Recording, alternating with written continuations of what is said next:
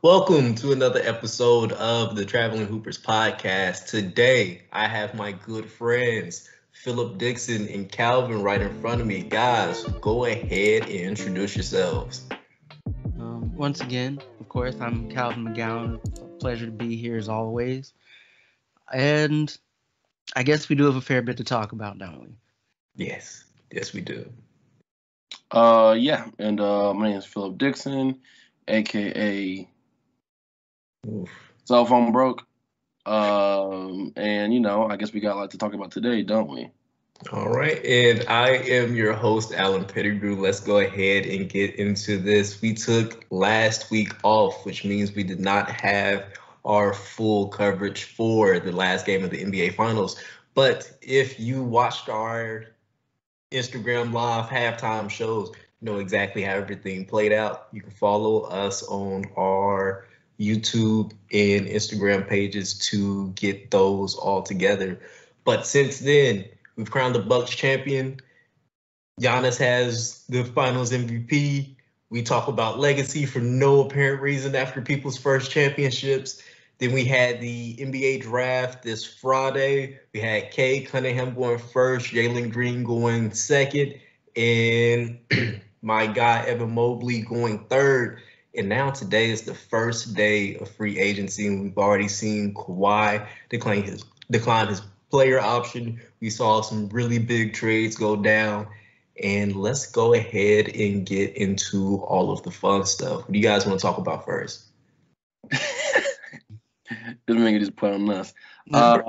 I say we just talk about some of the trades that happened so far. Starting off with the big one being Brody, Russell Westbrook, Yeah. to the Los Angeles Lakers. Personally, great regular season team. Probably will do fine in the playoffs. And I just say fine because you never know the durability of Anthony Davis. Like, you truly just never know.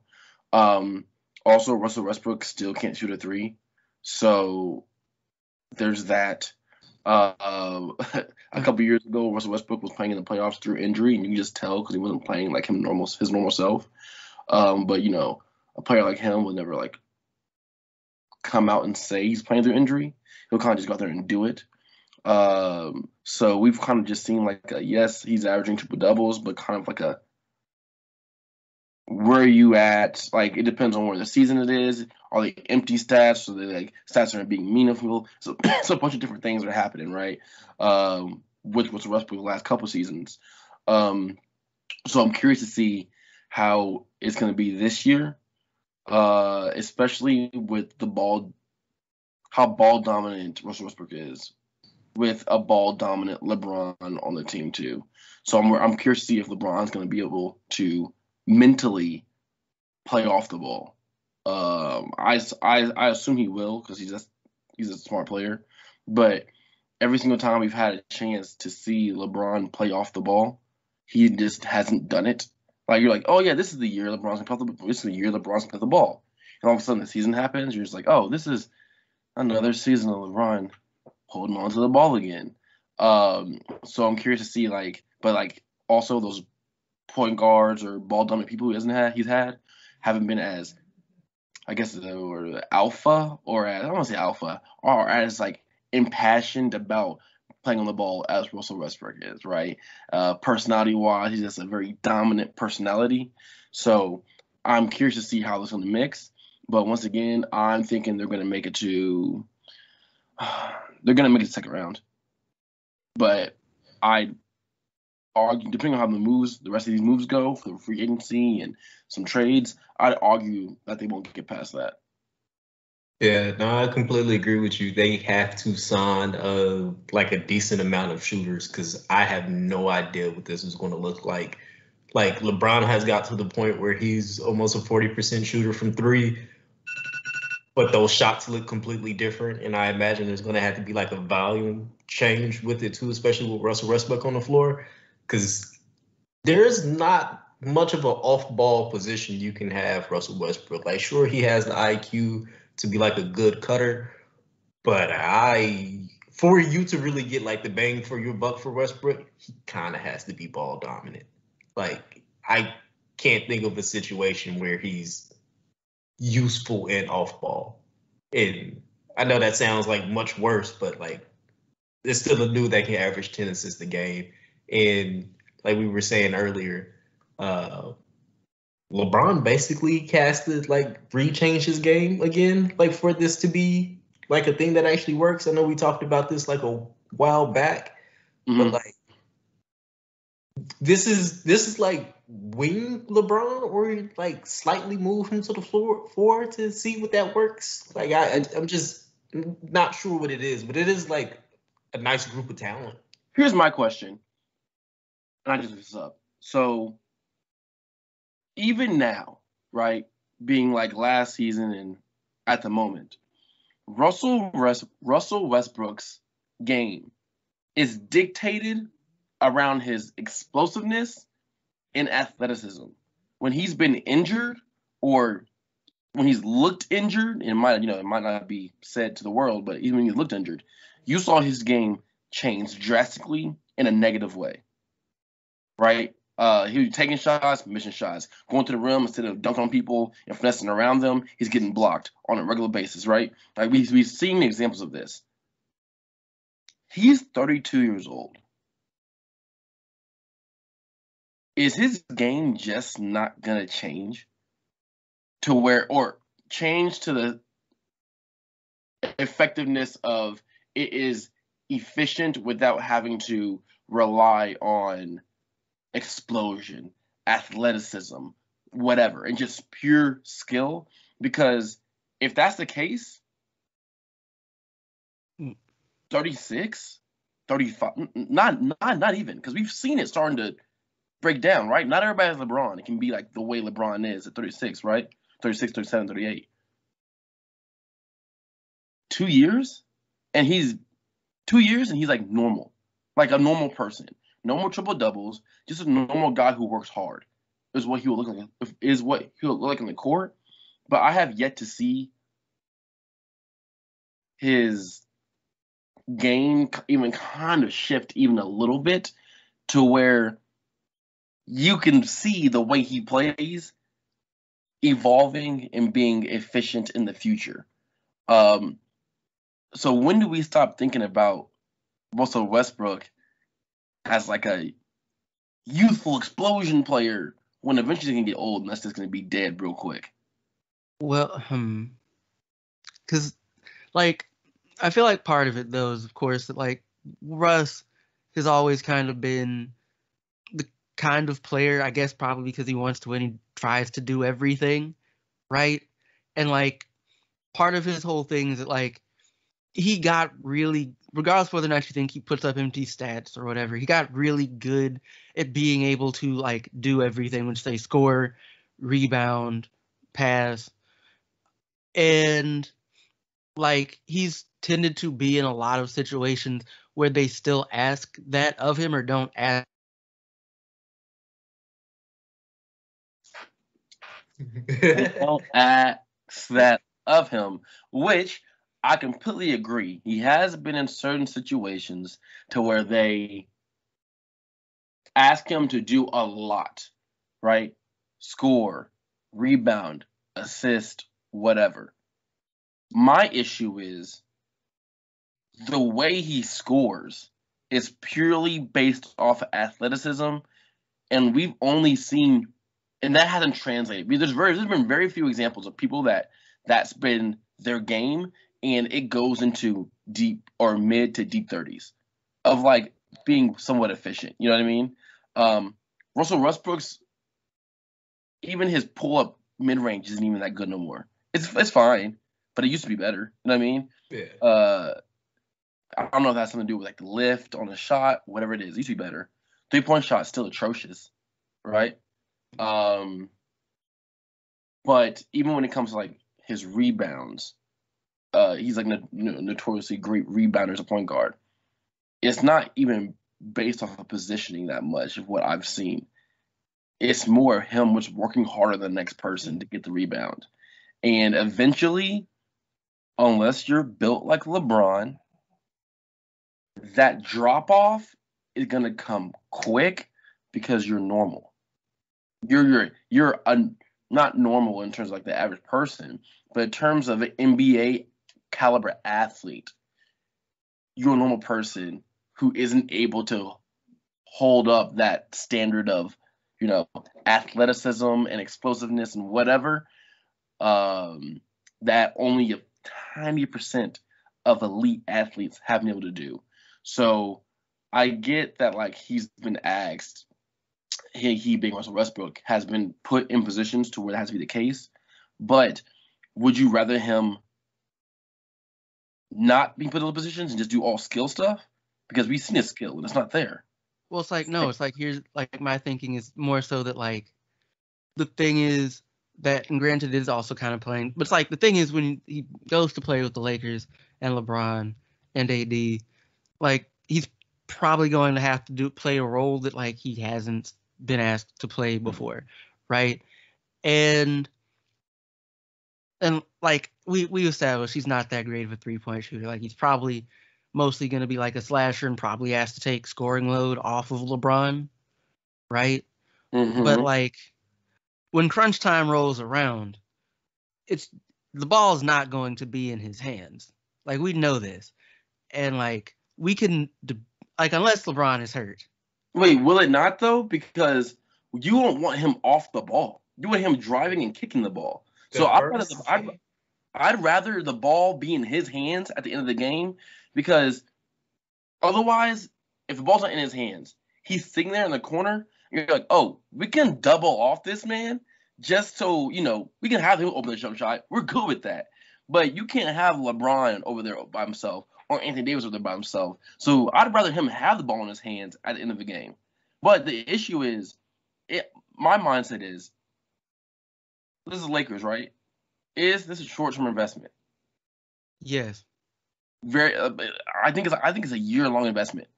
If they don't win a championship this year, someone's gone. Mm. And it won't be AD and LeBron because they just won. Dang. So you mean to tell me we just gonna pass Russ around like at the end of his career? I don't appreciate that, because all these 1-year stops making me feel weird. I am a Russell Westbrook fan. Like, I don't want it to come off as I'm not, but the way his game is, he, at the end of his career, and we saw it this past year with the Wizards, has a strong capability to be Chauncey Billups-like and just journeyman.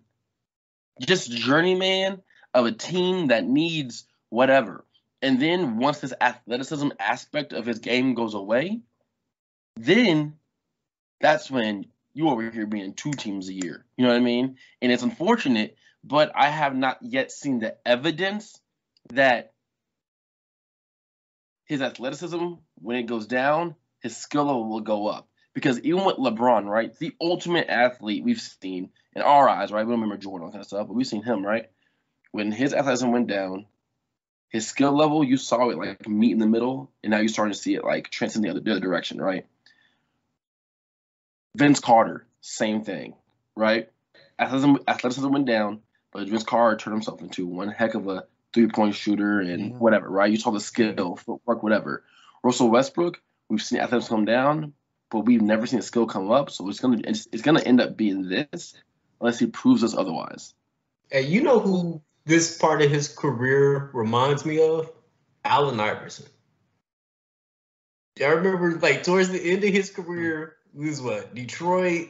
I know he was at Memphis for a while, where he was like 3 days.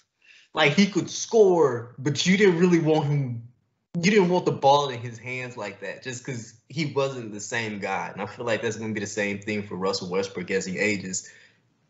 But I feel like he got enough in the tank for another year of Russell Westbrook type production. I just don't know what that looks like with LA. That's a accurate comparison, right? The AI comparison. But AI could shoot. Like, if anything, AI could shoot. But he needed to shoot a lot for you to actually get some production out of it. But he could shoot, though. Like, just being able to shoot the averages of every spot on the floor does something. Russell Westbrook, in terms of shooting, is below average in almost everything except free throws, maybe. In terms of shooting, right? We're not counting layups and all that kind of stuff. Now, if you want to, I'm looking up the stats for both of them, and you know, your boy Iverson was a career 31% shooter. From what? And guess who else is a career 31% shooter from three? I'm gonna guess the other person talking about this very moment. Yes, Russell Westbrook. And but context, they shot a lot less threes back than they do now. So we're talking about efficiency.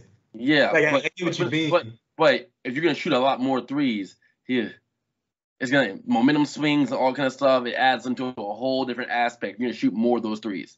Okay, so what you're saying is Russ needs to become a chucker from deep. And we've seen that happen before. No, he doesn't. Trust me. No, I'm just saying he just needs to hit that mid-range jump shot very, very, very consistently. They give you a three, don't take it.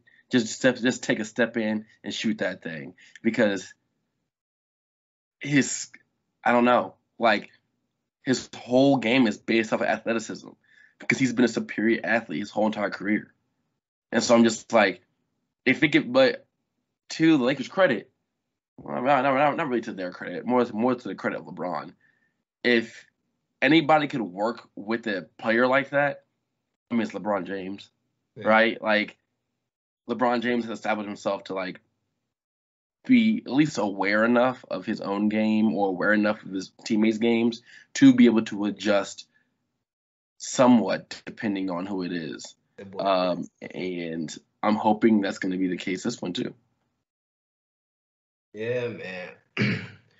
But let's go ahead and move on. I feel like we've beaten a dead horse. This is another team that I really can't wait to track throughout the season. Let's go ahead and touch on what we've seen from free agency. We're only like an hour and 15 minutes into all of this.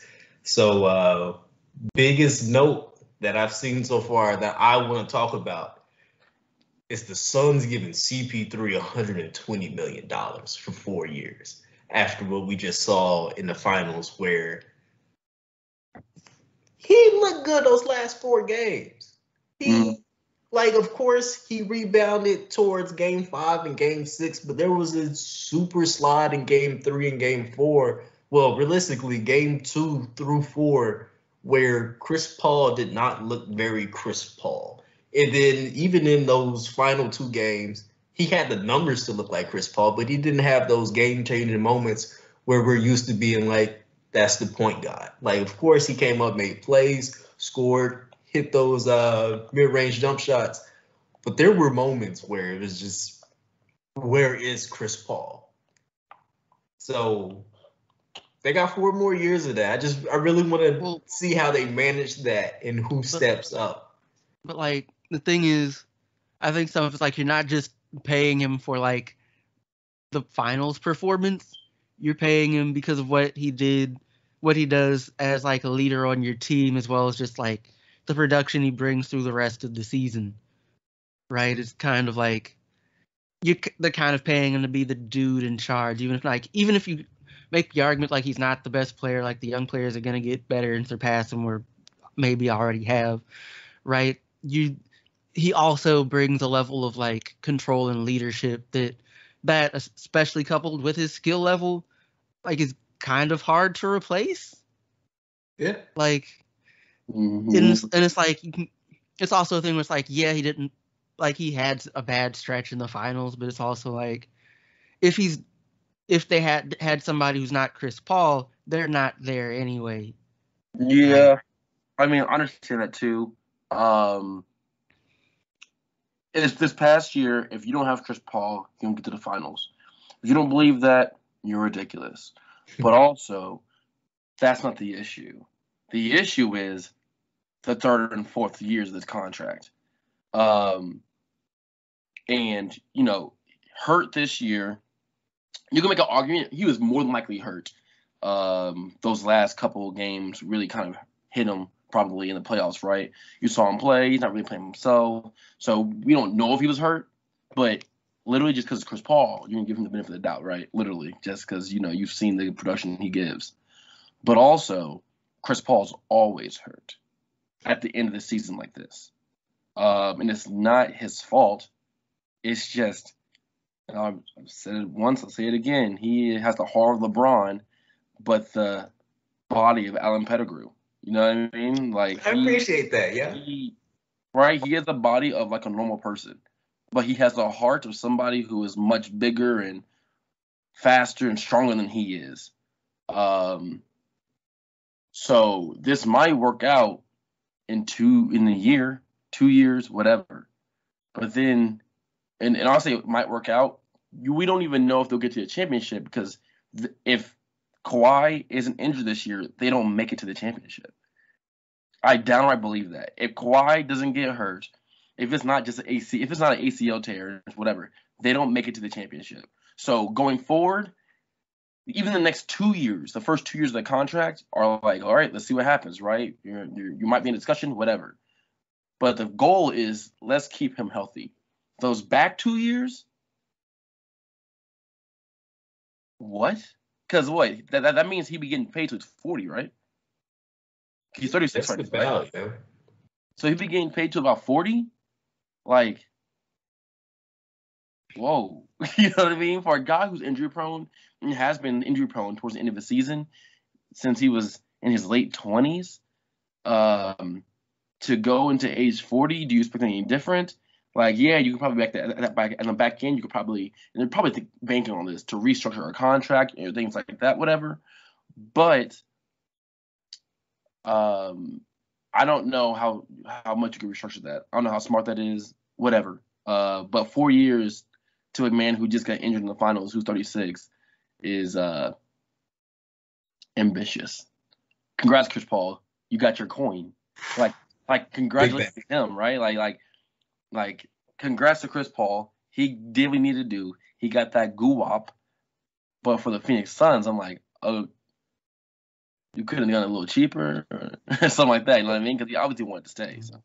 Like, I appreciate the loyalty that they're showing with this move, and I also appreciate that Chris Paul got $20 million more than he was asking.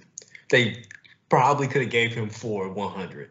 Like, I would like to see a deeper story on why they gave him a $5 million a year tip. Yeah, but I mean, he's just gonna give it back in the HBCUs, I hope. That's me putting that pressure on him. You know what I mean? Yeah. This is besides the point. FAMU paid like everybody's 2020 balance. I'm gonna need them to go ahead and hit me up with that too. So stop playing with me, yo. That's hilarious. That's funny. No, I dig it though. But yeah, this whole thing is interesting. I will say this. This is probably the most interesting contract that has been established so far. And there's some other ones we should talk about. But this right here is a very interesting one. Chris Paul, literally because of his age, and injuries, right? Like those two things make it like it's either a good or a bad thing. But yeah, I guess we'll just see. We'll just see. All right, but sticking to the point guard position, another day one trade that is looking. If I may, real quick, nice. Before we dip off on this one, something I just thought about is like another reason why you might do the I'll mess with you. Keep going. Is ignorant. Like, what if like part of that contract is the plan to basically in the next draft or two, just you draft a dude to replace Paul basically, like for when the contract is up. Granted, you can make the argument it's still not really worth the money, but what do you mean you draft a dude to replace? Basically, like you draft a point guard, and Chris Paul's entire job is to prepare him for when Chris Paul retires, almost certainly at the end of this contract. Okay, because in my head I was thinking, which I was wrong, but in my head I was thinking you meant like they are bad and they get like a Mikey, you know what I mean? Like they over here getting old dude. And I'm like, oh no, you mean like they'll get like a regular point guard, and Chris Paul's job is like big him up to be like this is where Devin Booker likes the ball.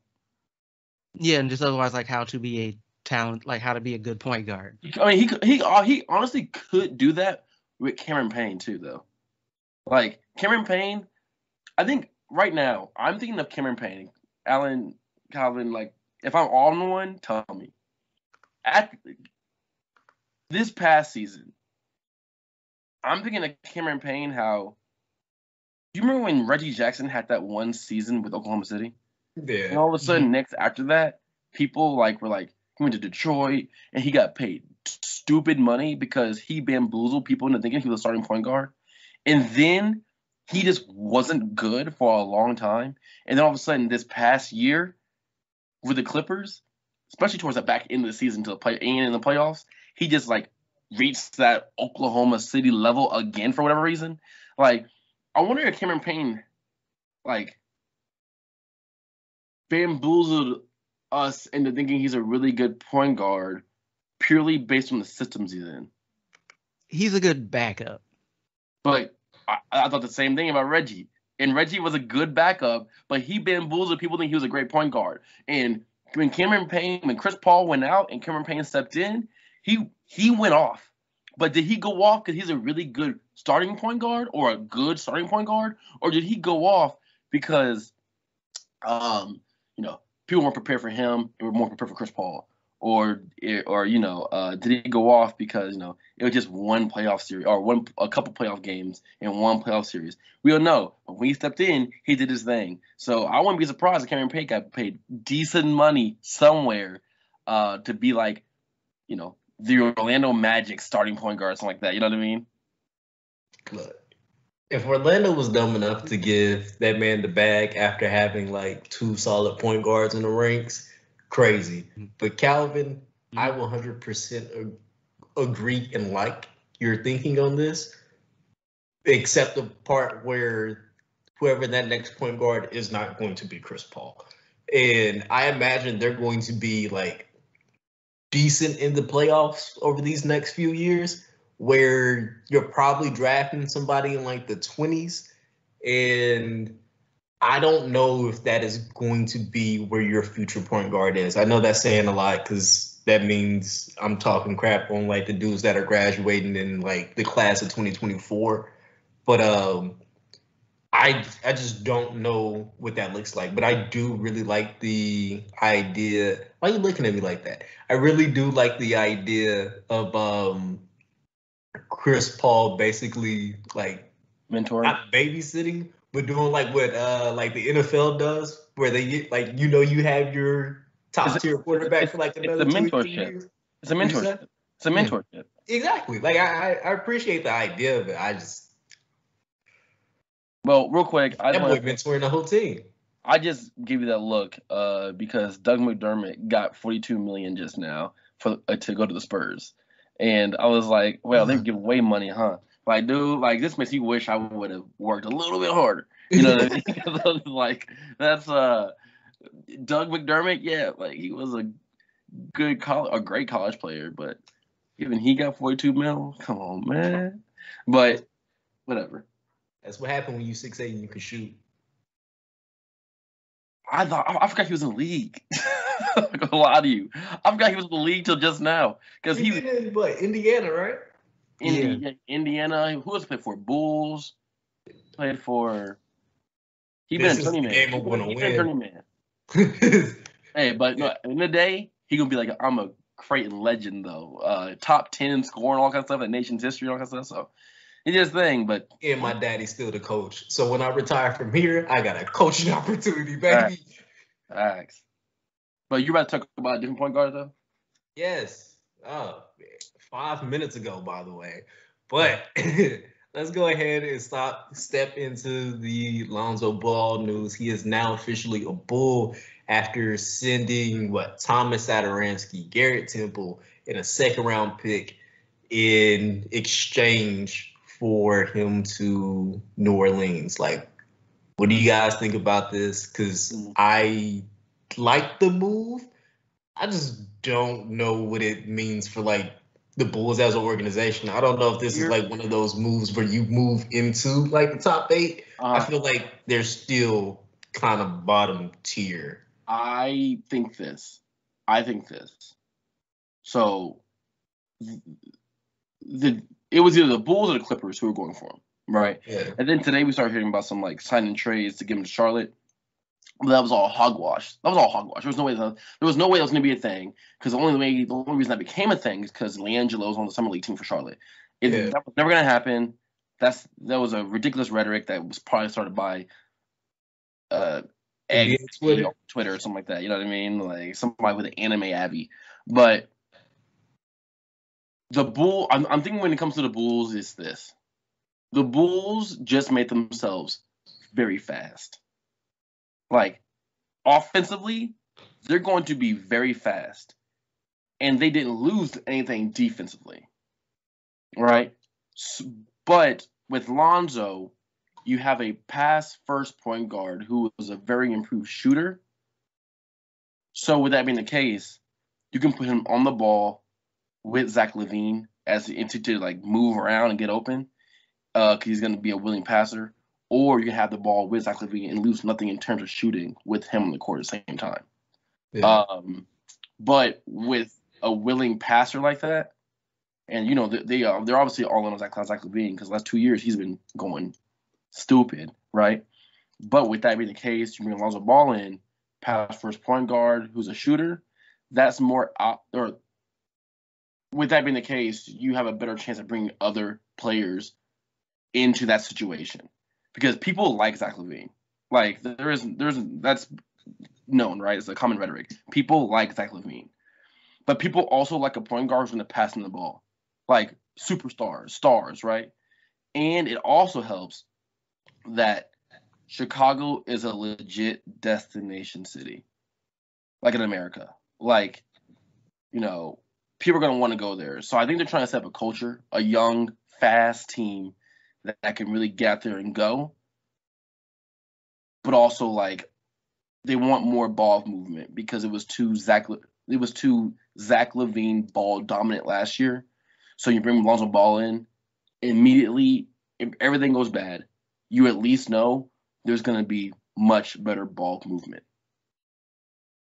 So they're betting on the future with this move. They're betting on, I wouldn't say the future. I wouldn't say the future, because if you are indicating the future being like a year or two, sure, but like this year does big things going into that, right?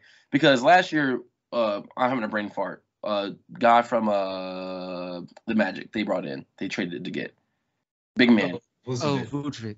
Yeah, so they got him, but there was like no really like practice time to get him implemented into like the system of the Bulls and playing with Zach LaVine and stuff. But when you have Lonzo Ball, we've already seen how Lonzo Ball thrives with the very good big man. Automatically, right? It doesn't have to be athleticism, but just like getting the big man where he wants the ball on time in the spaces he wants the ball. They brought Lonzo Ball in also to make him happy, because he is an all-star.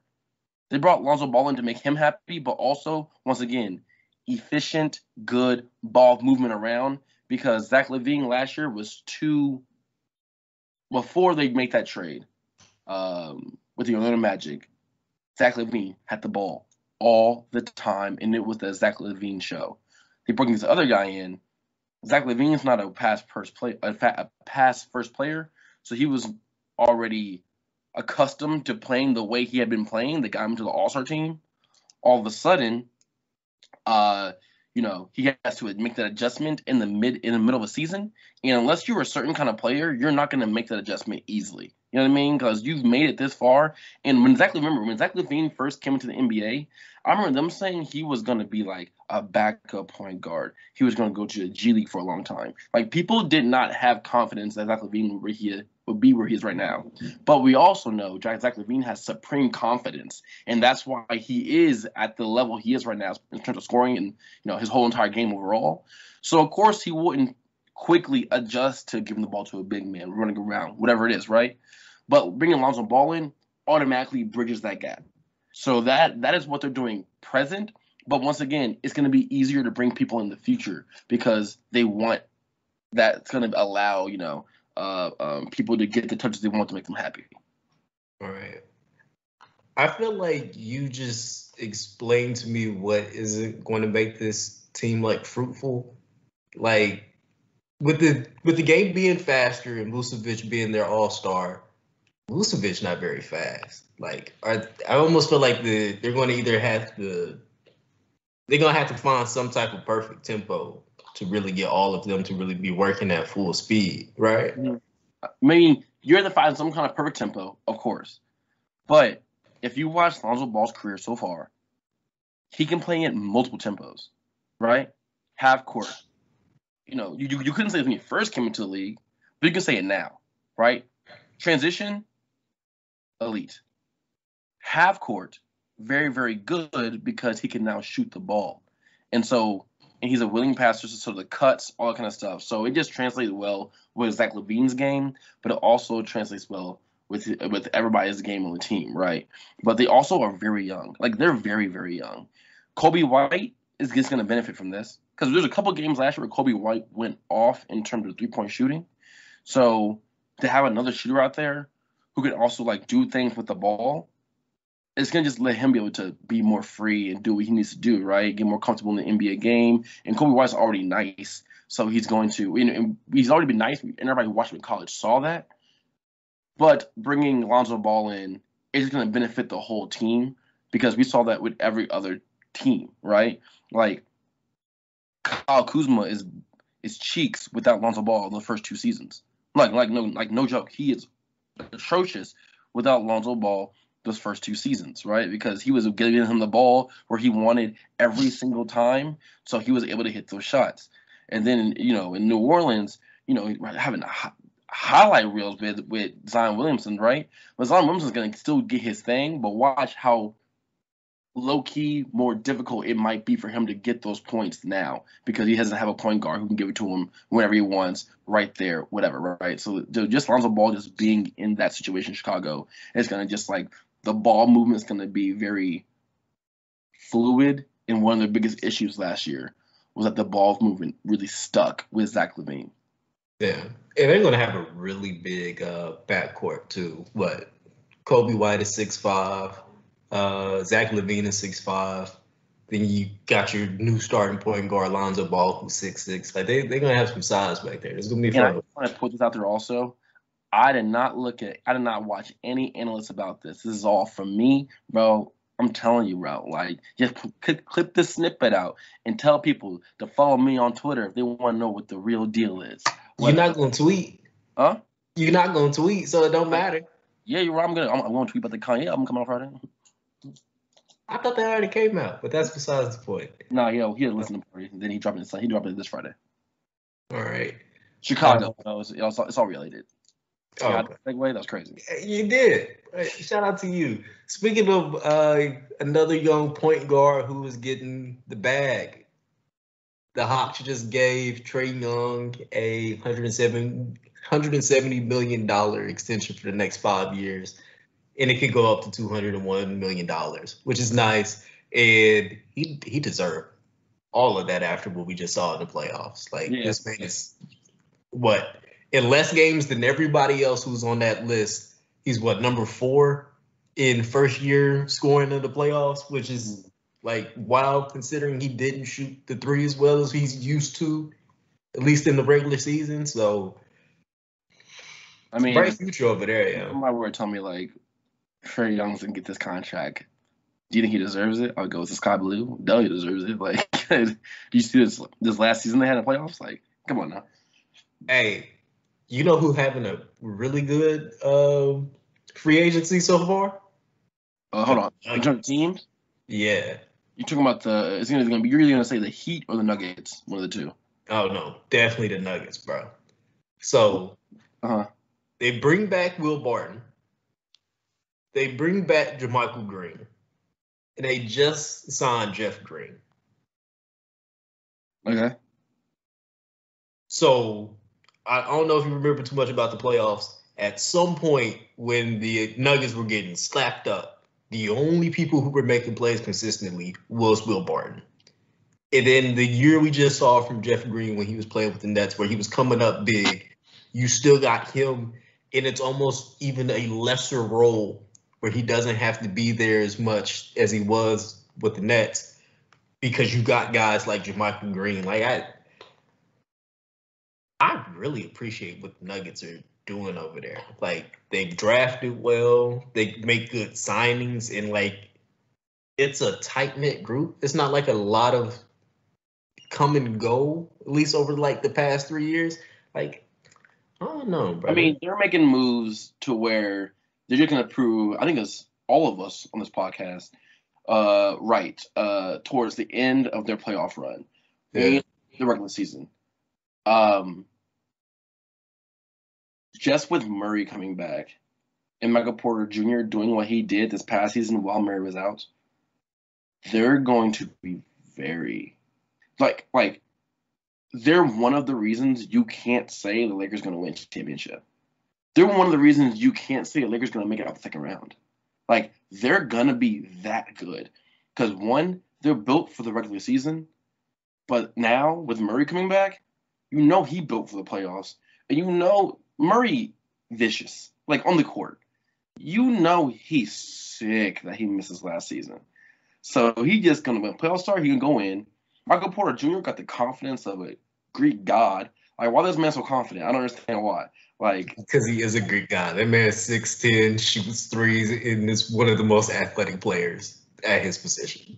I don't know if I'll ever call another man a Greek god, but it is what it is. You just did. No, I did. I said he had the confidence of a Greek god. You called him a Greek god himself, and talking about him physically. But he like mentally, right? Mentally, he is up there with like the most confident people in the league, and it's very obvious, right? And then Jokic is Charmin, right? The softest touch in the league. Everything he touched, whenever the ball touches the rim, you're like, oh, it's gonna go in, right? It goes nothing but rim or nothing but net, goes to the rim, and you barely see the net move.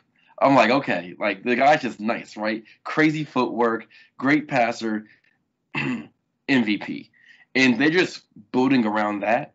And with those three players right there, they're going to be nice. Like, they're going to be really, really nice.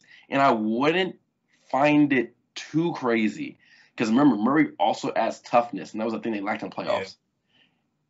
Yeah. I wouldn't be surprised if they made it to the championship last year. Or this upcoming year. I wouldn't be surprised. No, I completely agree with you. And to talk about teams who are making me scratch my head during the first day of this playoffs, it has to be the Spurs. Like you were saying earlier, they just gave Doug 3 years, $42, and now they're giving Zach Collins 3 years, $22 million. Neither one of them were bad contracts by the value, but y'all know Zach Collins is one of the most injury-prone players in the league. And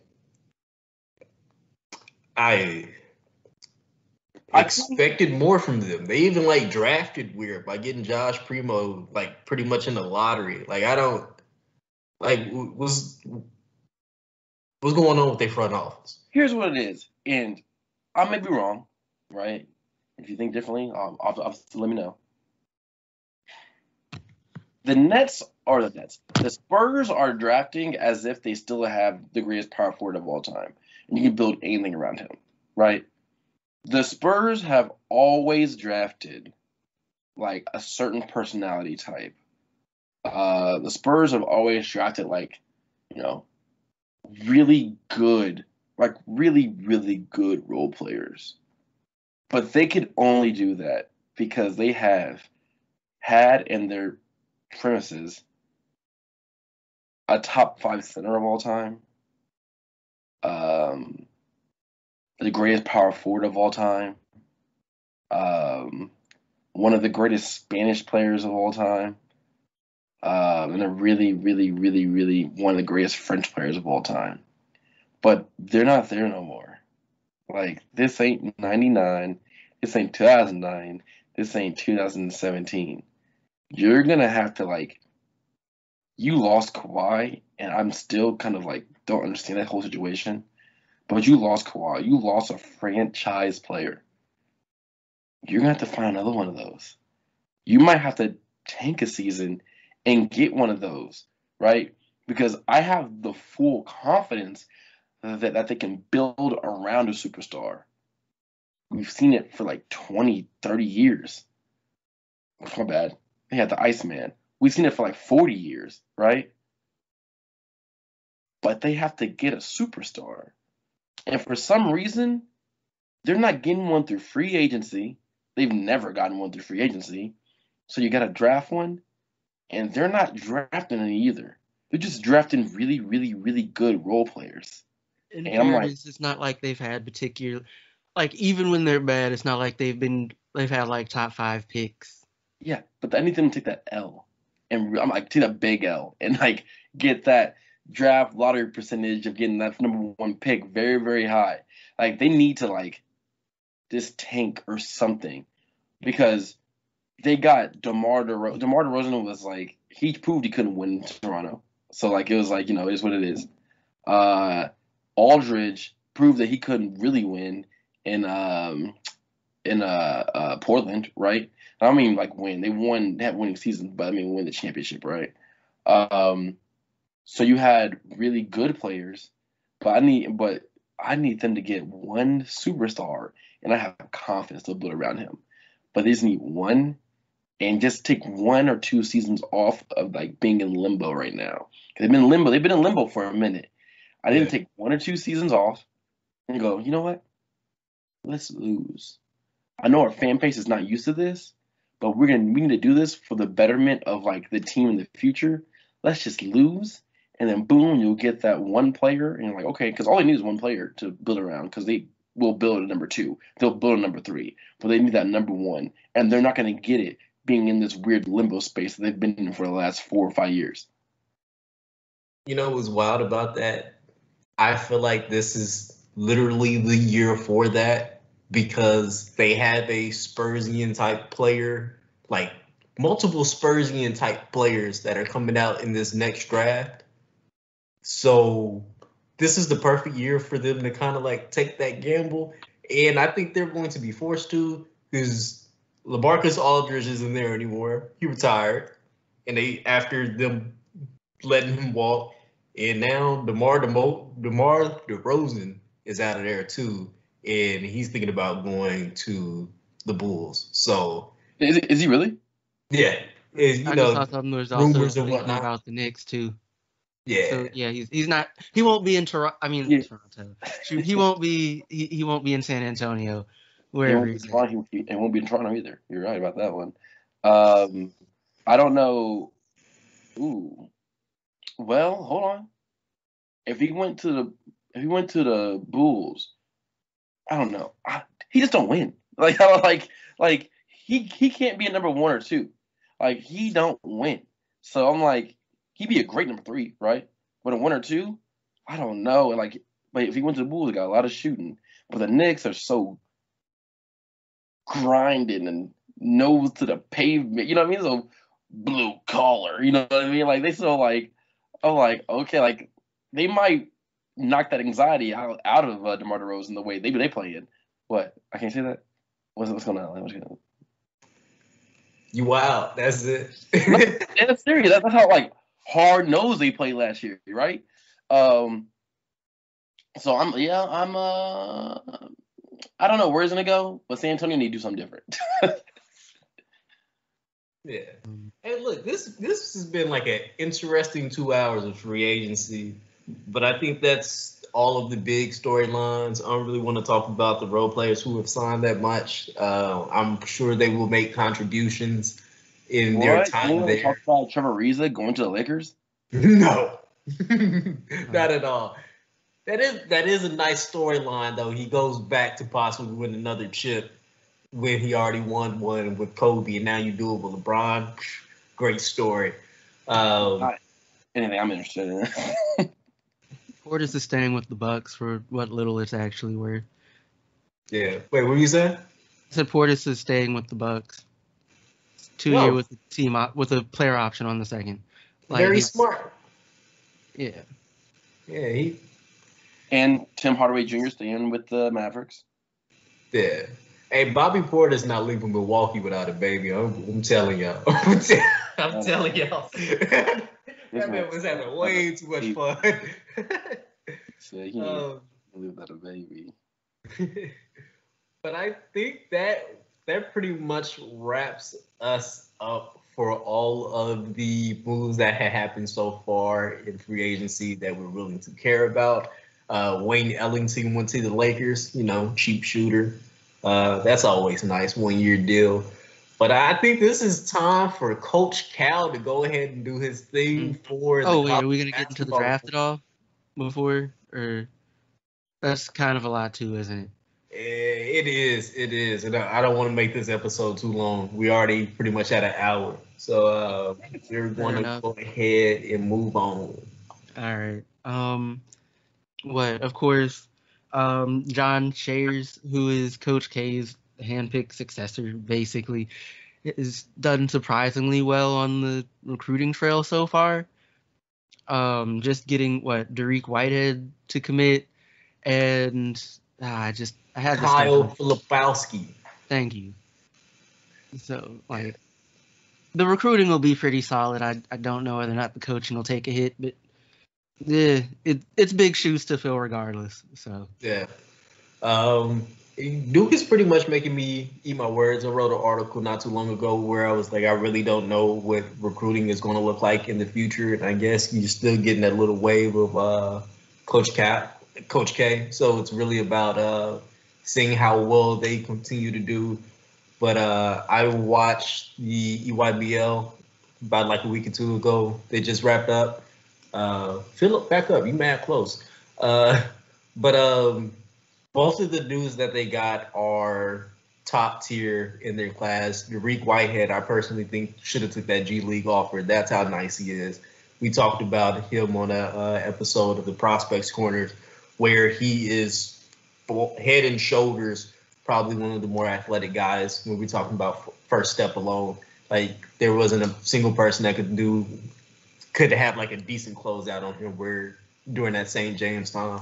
And then Kyle was just 6'11", moves really well, does a bit of everything on the floor, and is elite with that type of skill set. So it's nice to see that they pretty much walk away with two guys that are listed as 5 stars, knowing that Coach K won't be there. Yeah, I'm sure Duke fans feel more comfortable about it. I'm not sure how they felt about it before, but definitely more comfortable about it now. I guess moving on just a little bit. Also, it's looking like Rasheed Wallace is going to be on Memphis's coaching staff. And I'm not going to pretend I have no idea why. It sounds fun though. I'm not going to lie to you. Like a coaching staff of Penny Hardaway, Rasheed Wallace, and Larry Brown.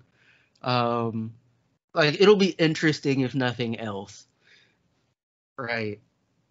And the coaching will be good. Right. Hey, didn't Rasheed Wallace and Larry Brown have beef, or is that something I just made up?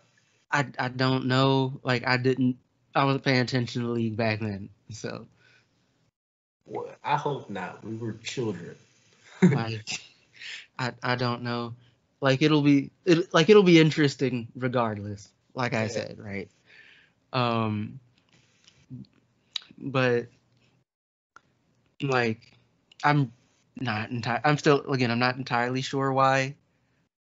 But it's just one more reason to pay attention to Memphis, if for no other reason than people's amusement. But again, we got Larry Brown. Hopefully means we'll have an offense next year, which means folks have problems. But yeah. Also, okay, Texas and Oklahoma will be joining the SEC, presumably when the current, I think, Big 12 media contract ends here in 2 years, I think. 2025. Okay, yeah, right. And they've already asked to join, and it's been voted on. It happened over the course of the last week-ish, barely that. It's the kind of thing that's it happened fast enough that like everybody had made up their minds already, type of thing. Like it's all formalities. Like it's real quick. Like, what do y'all think about it? I feel like this has to be a college football move because I do not fully see why either of them would make the move out of the Big 12, like for basketball reasons. Because Oklahoma was what, like somewhere in the middle where they finished, and I don't think the SEC is a better basketball conference. But if you want to compete with like the top teams in the SEC, you're basically competing against the top teams of the Big 12. So you didn't exactly make it easier for yourself. And as far as recruiting, there's some kind of powerhouse-ish recruiting in the SEC. So it's really up to you on how you view all of that. Like, I think Texas is going to be just fine.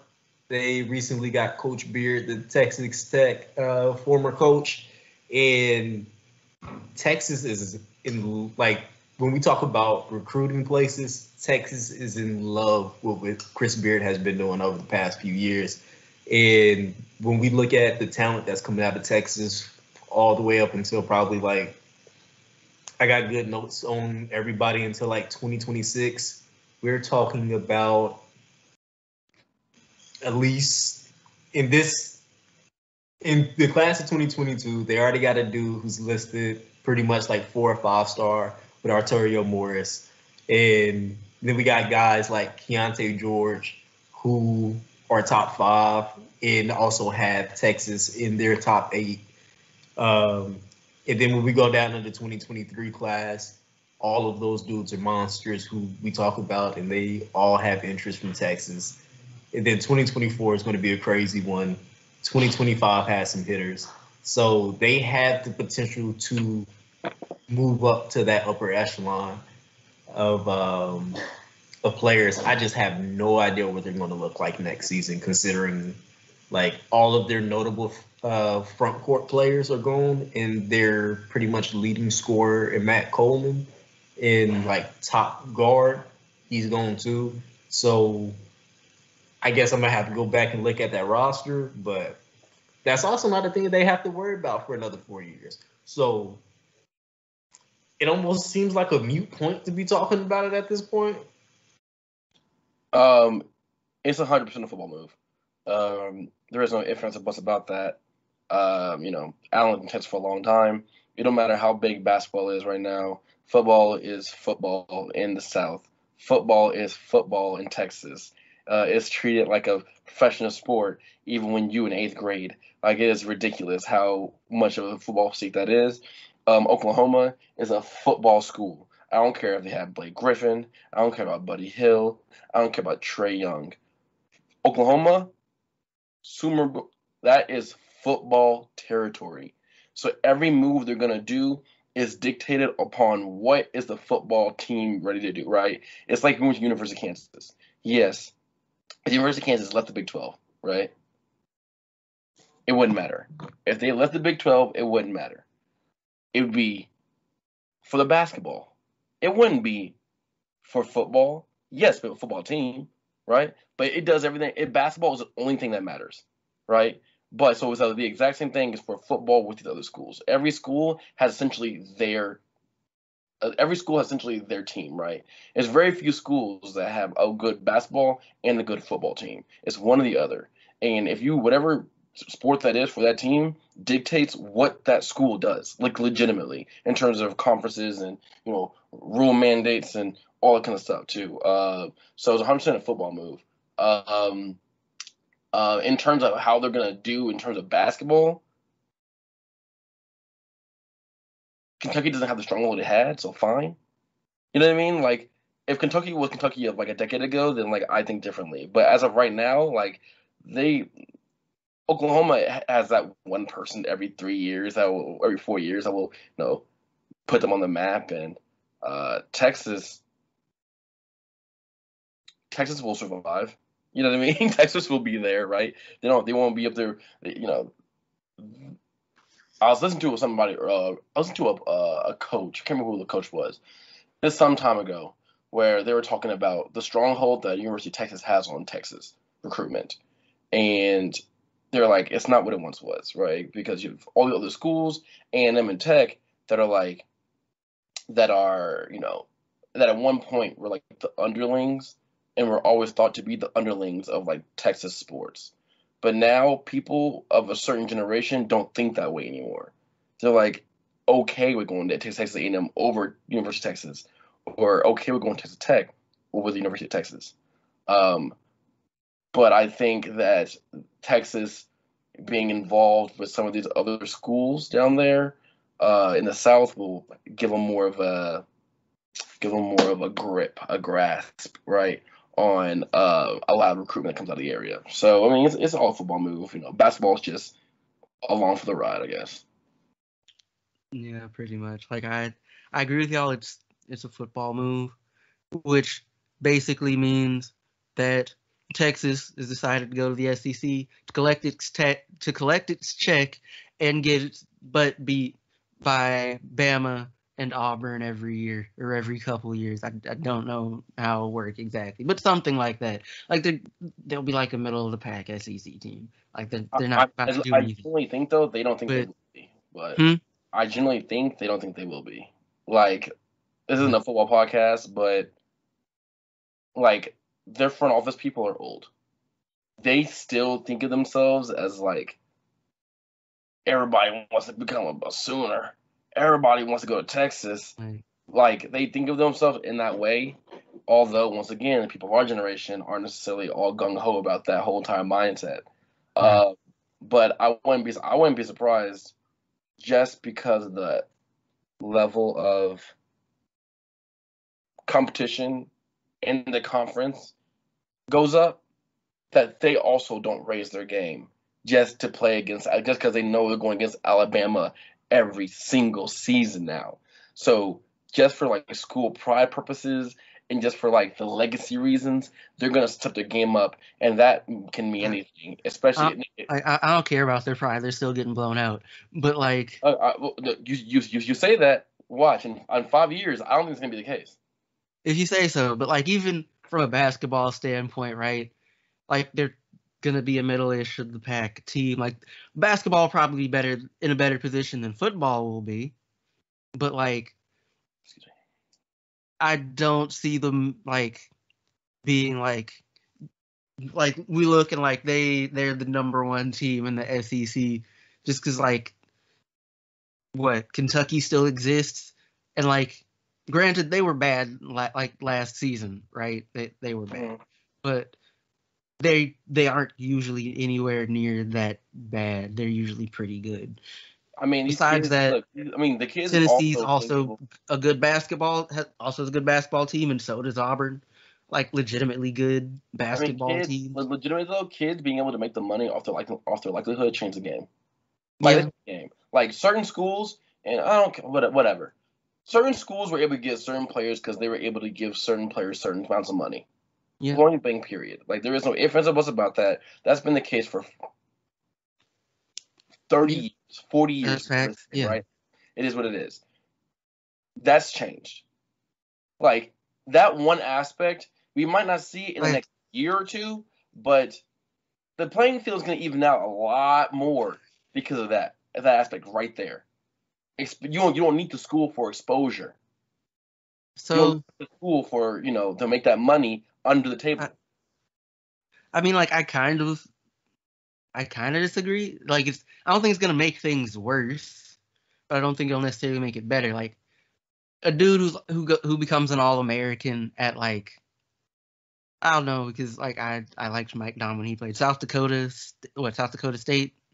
Like he's like after he does that, he's gonna be making checks, and like there's not really a point in him going somewhere else. But like even the kids who are gonna go ride the bench at Duke are probably gonna be pulling in like $1 million endorsement deals or close to like they're kids who like they would have made that money anywhere anyway. I mean, but we've already seen in terms of just like even before this whole thing came out, we saw in terms of the spreading of wealth in terms of talent distributed starting to crumble in terms of distribution, right? Well, it used to be Kentucky, whatever, down. Kentucky Duke. Down. Mm-hmm. We're always starting to lean out. You added money to the equation, oh, it's going to be lean out a lot more. That's what I think at least. So, but it's not going to take a year or two. It's going to take a little bit of time, but it's going to happen 100%. This is not good for like this and these using your name for a likelihood, whatever. That is not good for Duke, Kentucky, KU.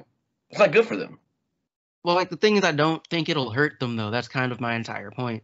Besides that, they have like they also have people who can give you endorsement deals who are like donors and stuff. Like they got people who can bankroll that stuff for them in a way that like FAM doesn't necessarily, right? Yeah. I don't know.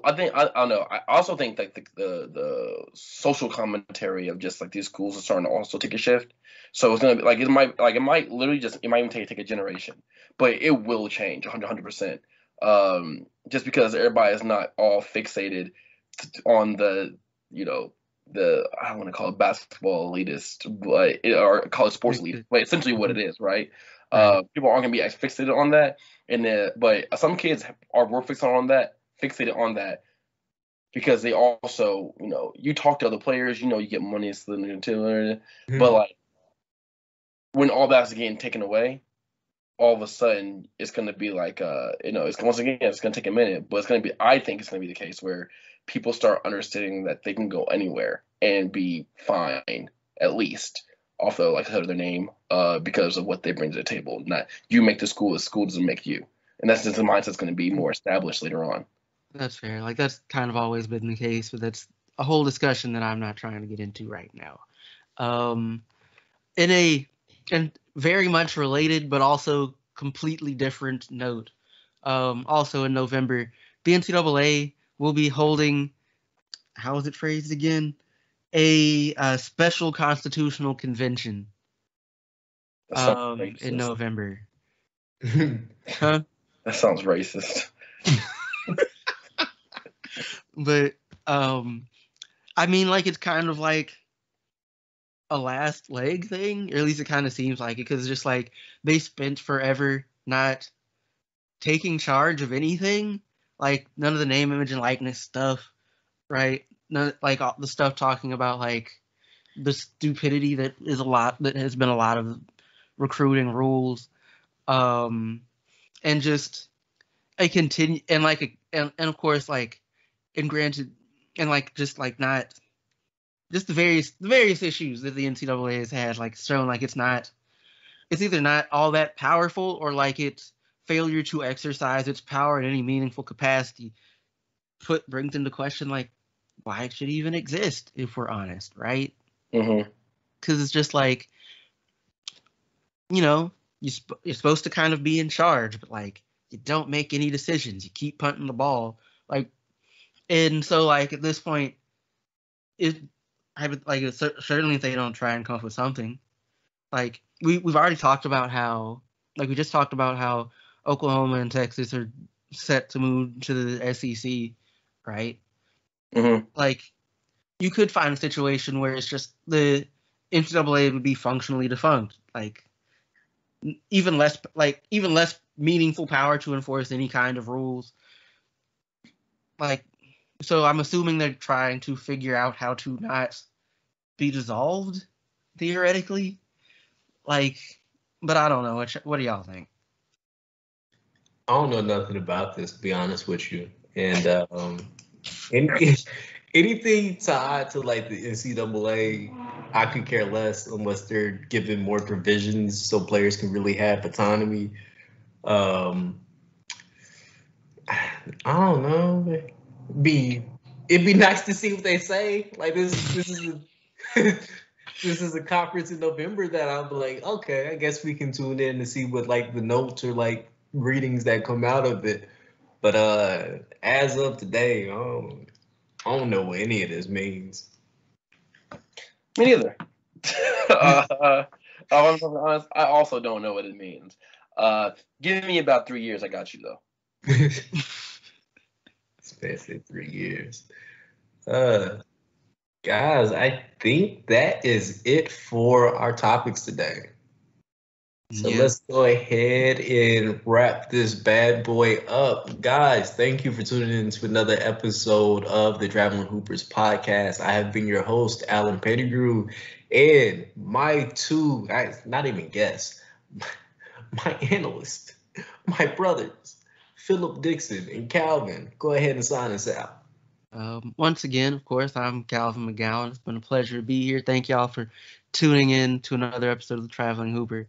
As usual, if you're joining us on YouTube, like, share, subscribe, leave something in the comments. Of course, can always listen to us wherever you listen to your podcasts. And have a good rest of your week. All right. Yep. This is Philip Dixon, aka Netflix boy.